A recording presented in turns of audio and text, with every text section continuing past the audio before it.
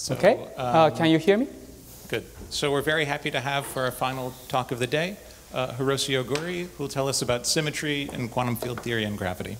Thank you. And I'd like to thank the organizer for inviting me to give this talk. I'm particularly happy to be able to give this talk here because this is a work based on my collaboration with Daniel Harrow, which started 3 years ago, almost 3 years ago, plus some months, when I was spending a sabbatical here, 2015, I guess. And so this appeared in this large paper, and then we have 1 to 35 compression ratio for this shortened version, and we collaborated in various different places, Asia, Europe, and California. And so this is a plan of my talk. So I will first define what we mean by global symmetry in quantum field theory. This is something that we all know, but I would like to sort of discuss various technical details of when we that appear when we are dealing with symmetry in quantum field theory. And then I'm going to go on to define what we mean by global symmetry in quantum gravity. And the purpose of doing all of this is to actually show that in the context of ADS-CFT correspondence, there is no such thing as global symmetry in quantum gravity in ADS. So the task here is particularly difficult because I'm going to immediately show that such a thing doesn't exist. So we have to define something which does not exist. And then I will also discuss some related issues that are sort of conditions on symmetries and its realization in the context of quantum gravity. So let me go straight on to some technical aspect of symmetry in quantum field theory. So first, in order so that we all understand what we are talking about, let me discuss what we mean by global symmetry in quantum field theory. So suppose we have quantum field theory on some any dimension, and then this is a Cauchy surface, and this is time. And we say that this quantum field theory has global symmetry with group G if these conditions are met. And first of all, we require that for this given sigma, you have a Hilbert space. And then there is a map, actually a homomorphism, from the group to the set of unitary operator on this Hilbert space. We did not want to say this as representation of G, because we would like to actually discuss this in the context when symmetry is spontaneously broken too.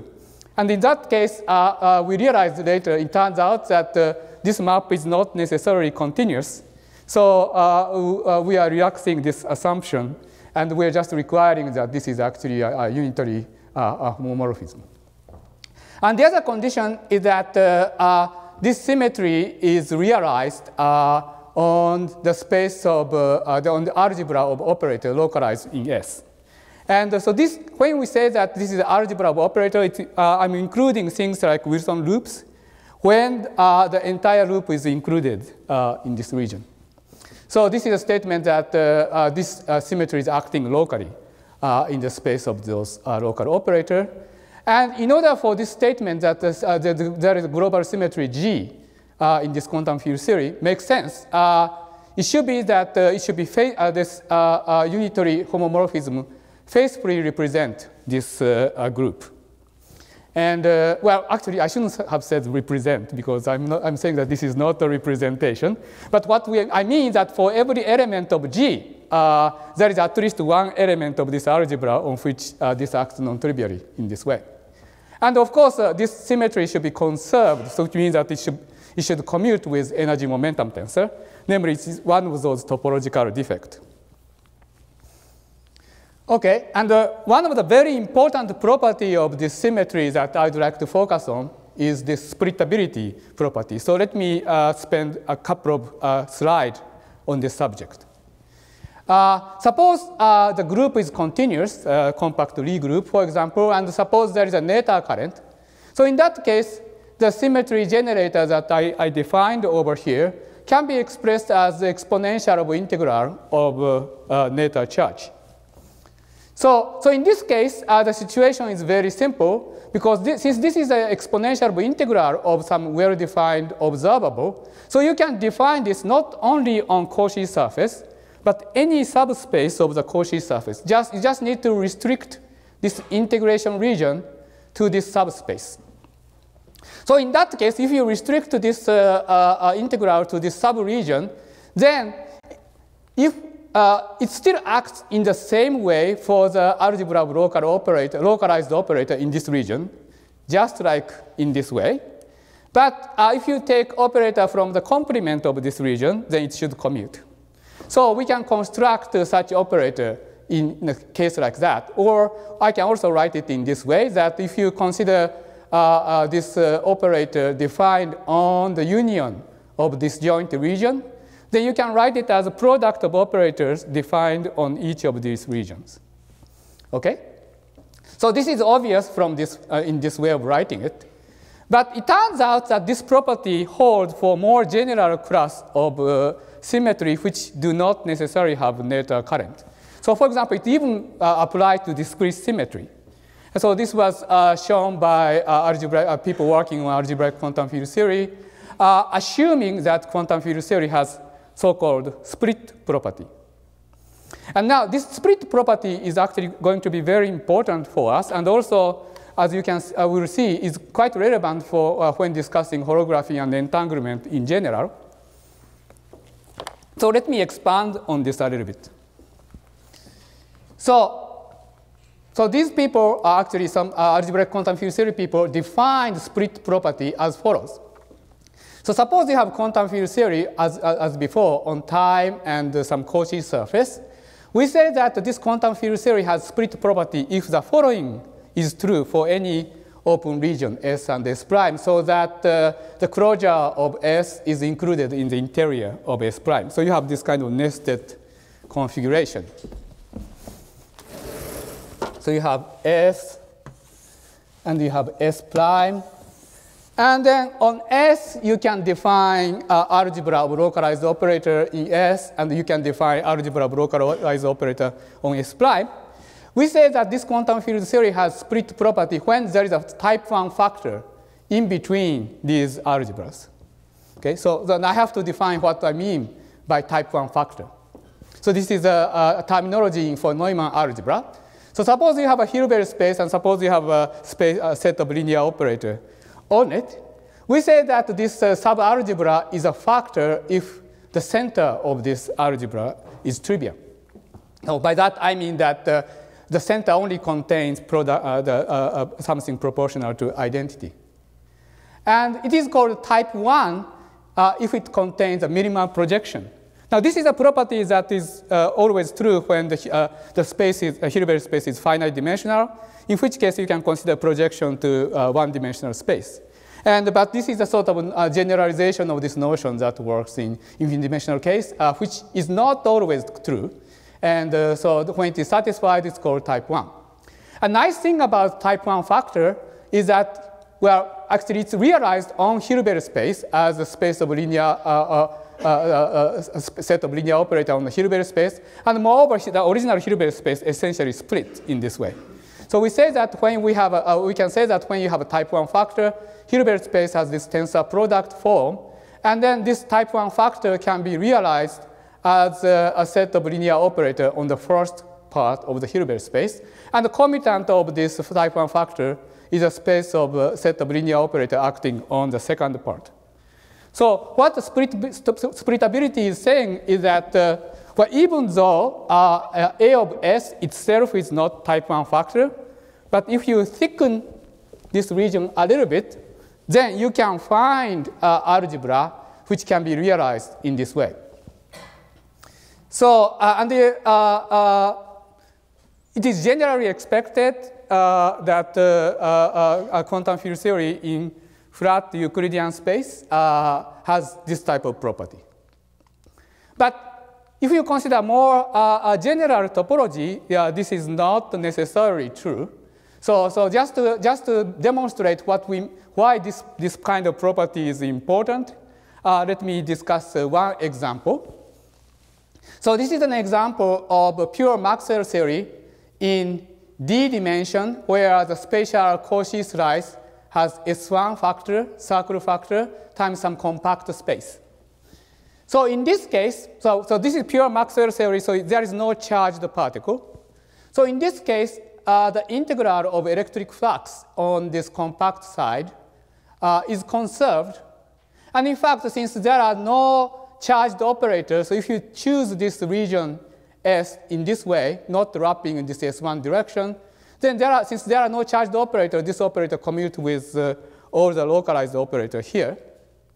So that means that this electric flux must be in center of this algebra.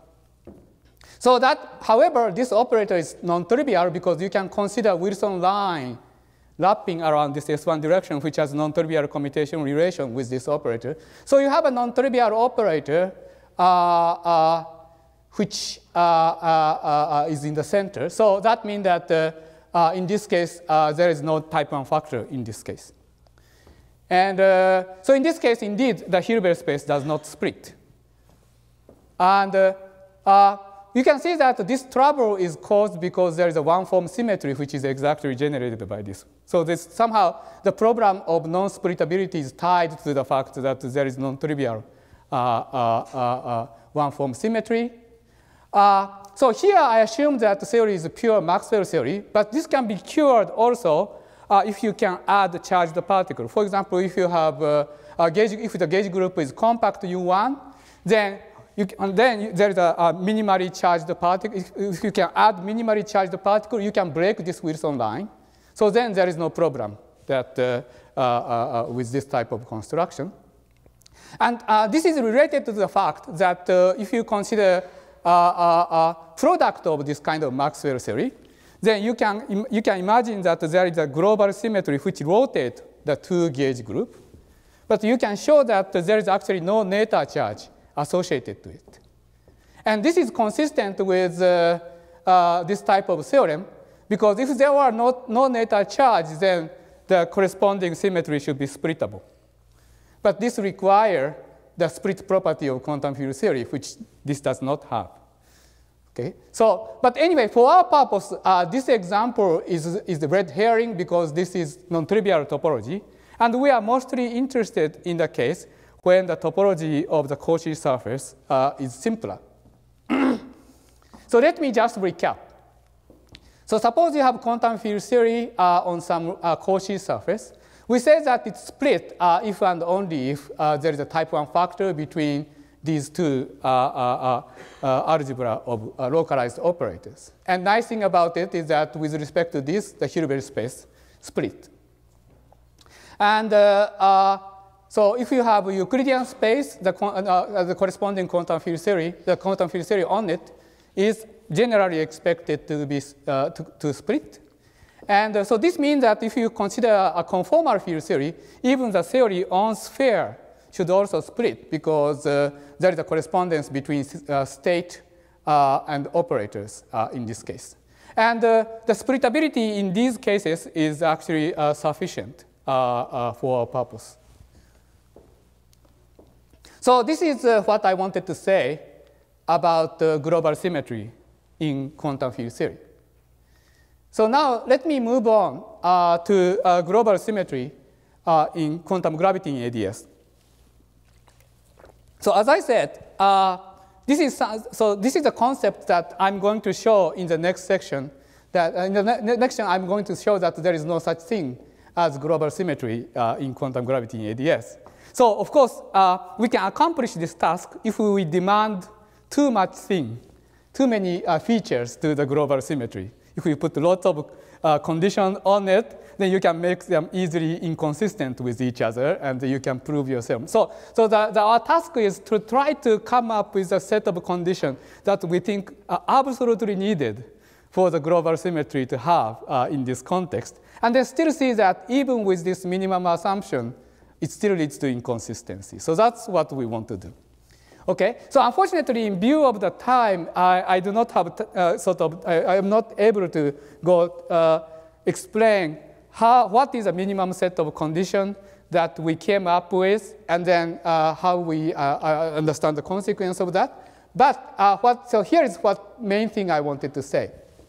So we require a couple of properties. One property is that we wanted to define the global symmetry in the bulk in such a way that it's sort of continuously go to the global symmetry in the ordinary quantum field theory in the limit when you turn off the Newton constant.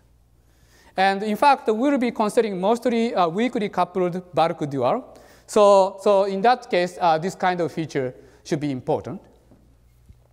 And the other is that, so in this weakly coupled gravity description in the bulk, in the low energy effective theory, there are a quasi-local operator with gravitational dressing and the gauge dressing attached to it.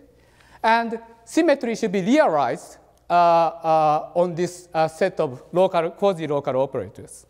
So we require those features for the global symmetry in the bulk.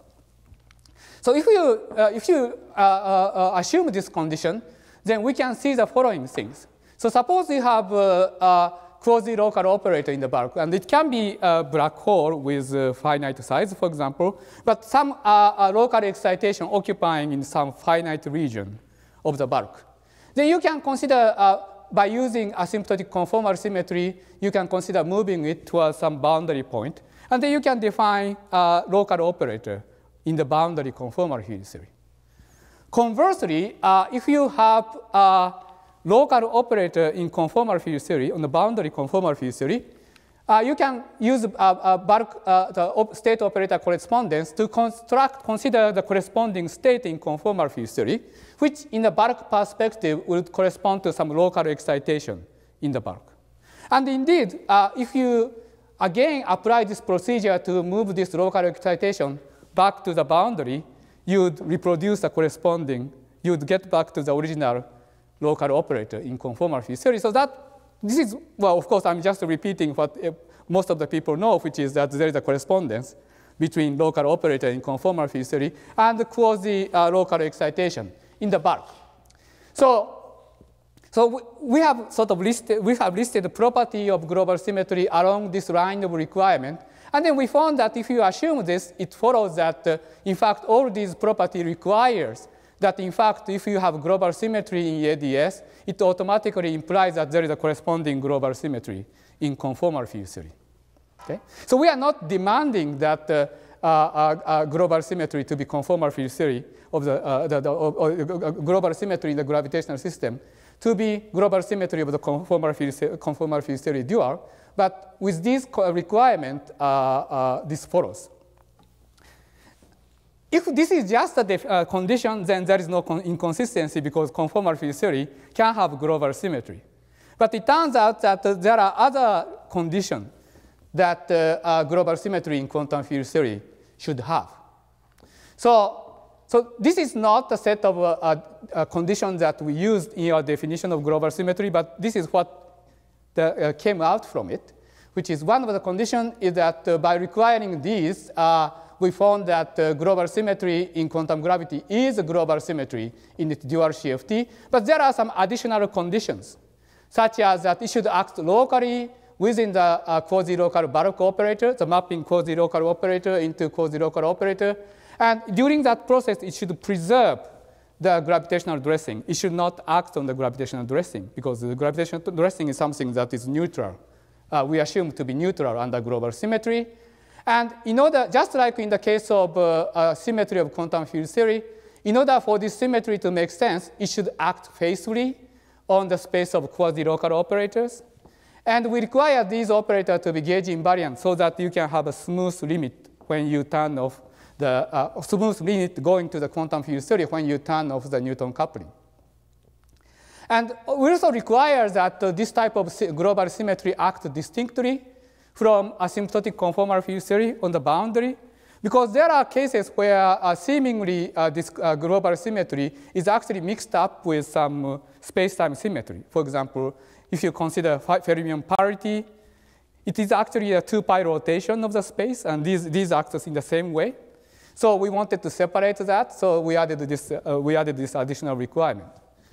So these are the conditions we require for global symmetry for quantum gravity in ADS.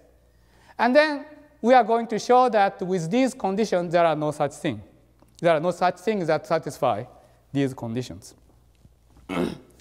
So here is an argument. So in order, for our argument, we use what's called the entanglement wedge reconstruction or subregion duality of ADS-CFT correspondence. And so basically what this means is that if we want to have local excitation which is happening deep in the ADS bulk, then we need to employ entanglement property of vacuum over a very large region of the conformal field theory. So here is a one-page argument of why a global symmetry cannot exist in the ADS gravity. So suppose to the contrary that gravitational theory in ADS has global symmetry. So then by assumption, there must be a quasi-local bulk operator that transforms faithfully under the symmetry we are considering. But we showed that that symmetry should also be interpreted as global symmetry of the dual conformal field theory. So that means that there must be a symmetry generator on the boundary conformal field theory which has a split property. So that means that the symmetry generator, this symmetry transformation should be generated by unitary operator of the boundary conformal field theory, which has a split property. That is that if you divide the boundary into this kind of segment, it becomes product of these operators. The important point is that these are acting individually on these segments. So on each of these segments, here is an entanglement wedge. So if you choose the location of quasi-local operator deep inside of ADS, then none of these operators would have non-trivial commutation with local excitation here. So that would be contradiction with the assumption that this should faithfully realize this symmetry. So this is the sort of main part of our argument. Thank you. So I'd like to make a few comments about this argument. First, so this is actually maybe something that may be familiar to people in quantum information. So suppose you consider a product of physical qubit and then define code subspace, which is a subspace of product of this physical qubit, to define some logical qubit like that. Then it is easy to see that non-trivial unitary operator on the side of logical qubit cannot be realized as product of unitary operator acting on the individual physical qubit if each one of these preserves the code subspace.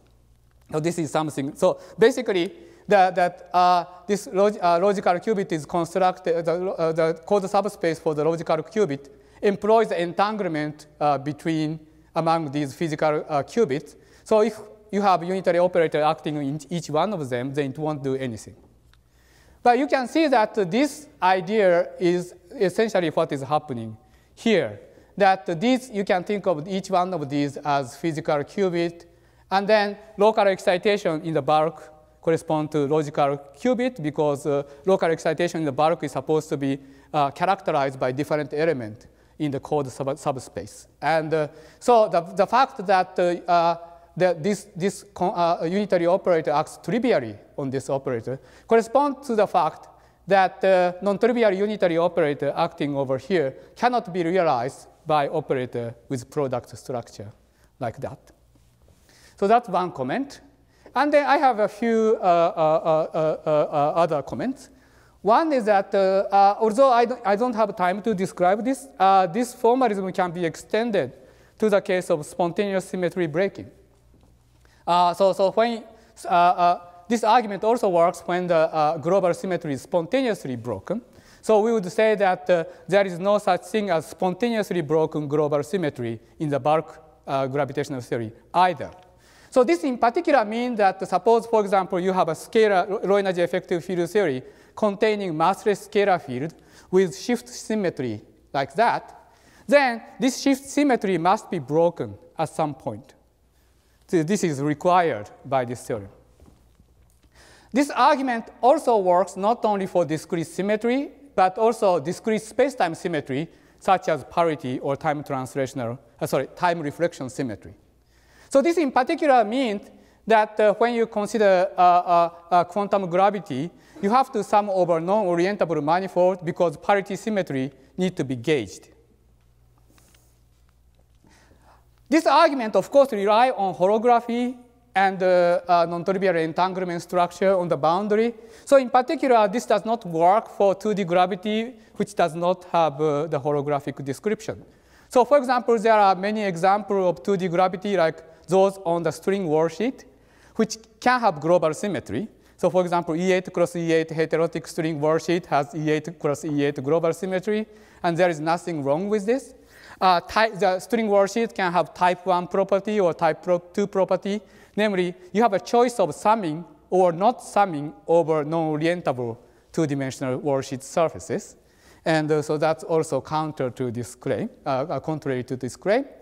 And then there is also a discussion of whether pure Einstein gravity exists or not. And one of the puzzles has been that there seems to be no reasonable dual conformal field theory. But it could be that pure Einstein gravity has no QFT dual, in which case it is possible to consider orientable pure Einstein gravity in 3 dimensions also.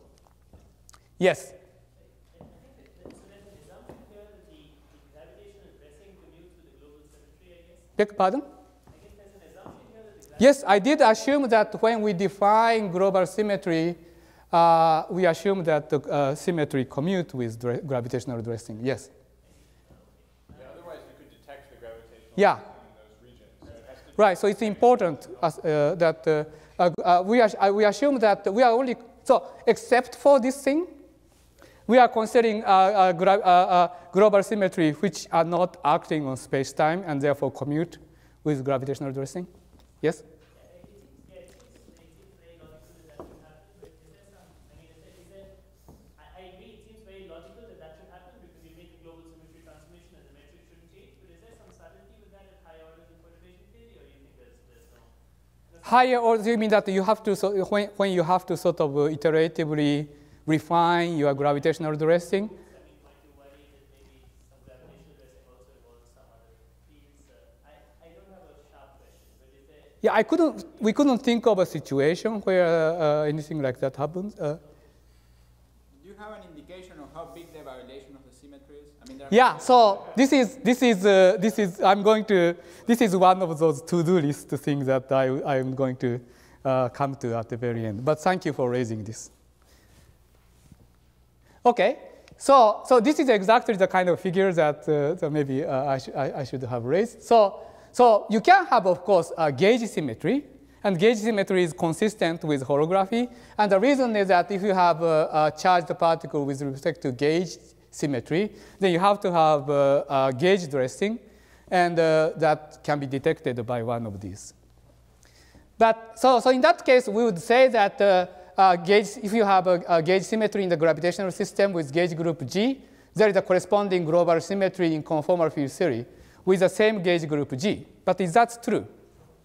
In order to show that it is true, we need to check that, that every element of the G in the conformal field theory acts non-trivially on the bulk degrees of freedom. And so we can show that. So namely, what we need to show is that if you have suppose you have a conformal field theory with global symmetry G, then there is this unitary operator that is realizing this symmetry. And the question is that can you, for every element of G, can you find bulk operator that is transforming non-trivially? And if you can show, then you have the same G. And indeed, it is true, and this is a Wilson line operator going through the ADS wormhole. So this is the idea that was actually used in Daniel's earlier paper in the case of U1 gauge group, and this sort of straightforwardly generalized to the non-abelian case that I'm going to describe. So the idea is that this Wilson line operator penetrating through the ADS wormhole geometry has two ends attached one side of conformal field theory and the other side of the conformal field theory on both sides of ADS wormhole. So And then it's acting with a representation, it carries a representation index alpha on each of these. So that means that suppose, for example, you have a Wilson line operator in the bulk penetrating through the ADS wormhole. And if you act the left group action, left action on this conformal field theory on the left side, it gives you this representation. But there is a standard theorem of representation theory of group that says that for every element of the group, you can find some representation for which this representation matrix is non-trivial. So that means that there is no element of G that acts trivially on bulk operators. So this shows that, that we should have the same G for bulk and boundary. But if you have, if you can have, this symmetry is faithfully realized among the bulk operator, then in fact, if the symmetry group is compact, you can show that this can be reduced to finite dimensional faithful representation. And if you have that, you can use that to generate all other finite dimensional irreducible representation of the group. So this actually proved what is known as completeness hypothesis of a group representation. So the hypothesis is that if the quantum gravity has gauge symmetry G, then all possible finite dimensional irreducible representation of the group should be realized in the physical Hilbert space of the quantum gravity. And this is not always true in generic quantum field theory, but this is believed to be true in gravitational theory. And in this case, we were actually, by proving that it's the same G, we were able to prove that, in fact, this completeness hypothesis holds in this gravitational system in ADS. So that's all I wanted to tell you, and I'm the only one between you and the wonderful banquet, so I should try to wrap up. So I would like to mention a few things that I think that we think would be nice to do. And one of the things I want to tell you is that a couple of months ago, I became the director of Kavli IPMU at the University of Tokyo in joint appointment with Caltech for the next 5 years. And there are many nice projects we want to do. And one of the things we want to do is to build what we call hyper Kamiokande, which is 10 times bigger than the current super Kamiokande. And what it can do is it can, of course, measure neutrino parameters like mass and CP variation precisely. But it also extends the range of neutrino astronomy. So now we should be able to see a neutrino from supernova like 6 million light years away.